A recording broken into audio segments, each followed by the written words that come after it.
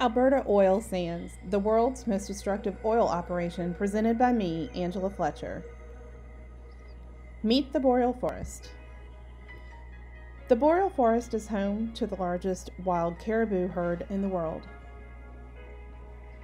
It is a place where almost 50% of birds in North America migrate north to breed and raise their young. In fact, there are many birds and waterfowl here. There are wolves and even black bears and grizzly bears. There are even tailing ponds here, the size of Florida, full of toxic waste. Wait, what?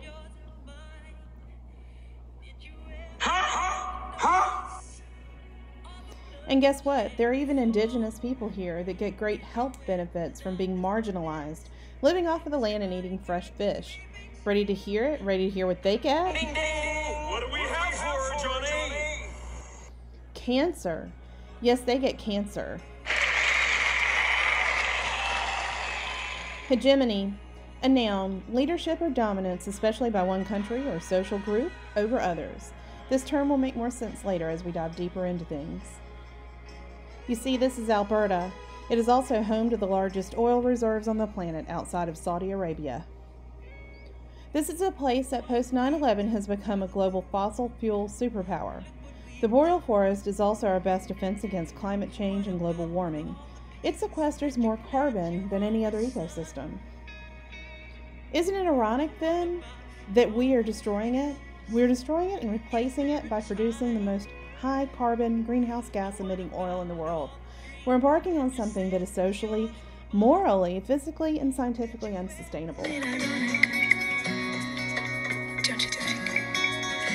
A little too ironic.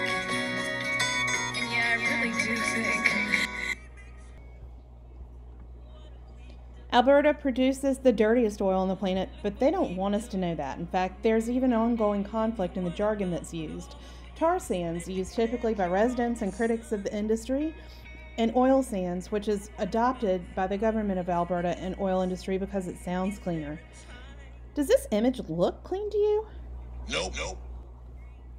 Remember those images back at the beginning? Those lush fields of birds, caribou, wolves, and other mammals? Well, the truth is, species are disappearing due to the loss of habitat, poisoned waterways, poisoned food supply, as well as climate change that's melting ice caps due to CO2 emissions. The oil industry is turning the boreal forest into a toxic wasteland, and we as Americans are their most lucrative market. One of the beliefs of the Cree Nation is that we do not own the land, but the land owns us. Therefore, we, the indigenous people, can share it with you, but we cannot give it to you. Look what sharing has done. Lands that these people have used for thousands of years to hunt from and survive off of are being depleted. The very water these indigenous people use to drink from, bathe in, and fish from has changed. It now has a sheen of oil to it and has caused the fish to have humpbacks and bulging eyes and crooked tails, all due to the toxicity in the water.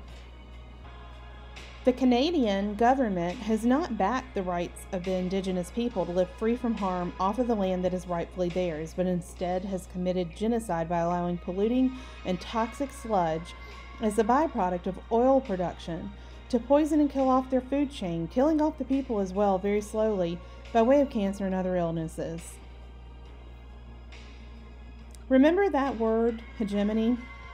It plays a very crucial role in the boreal forest. CAP, the Canadian Association of Petroleum Producers, uses groupthink with marketing catchphrases like Alberta is energy, or energy is what makes us Alberta. This makes it as if one cannot be separate from the other. It makes what goes on here the norm and the way of life in Alberta. Regardless of the environmental degradation and the science that backs it, environmental issues are very much about who in government or otherwise, such as corporate executives, has power over these decisions. These players never speak in terms of domination or exploitation, but rather something more appeasing to the ear, such as Alberta is energy. I mean, after all, that does roll off the tongue a little easier and sounds a lot more heroic than exploitation professionals, genocide specialists, or toxic wasteland engineers. Rather than staring at a dead fish, while I've been narrating this, they show you cute, clean little videos like this next slide on just how clean the process of bitumen sands is. Take a look.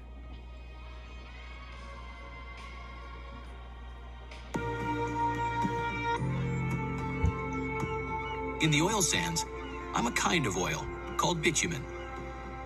I was formed more than 100 million years ago in a warm, shallow sea that covered what is now Alberta. Countless tiny plants and animals lived and died in that sea, their bodies mixed with sand on the sea floor.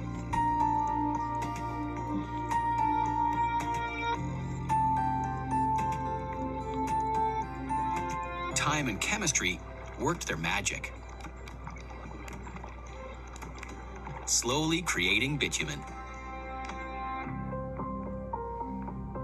Like all petroleum, I'm mostly made of carbon and hydrogen. As bitumen, I'm a large, complex molecule. That's why I'm naturally thick and heavy. For millions of years, I've been bound to sand and water from that ancient sea floor. Now it's time to set me free.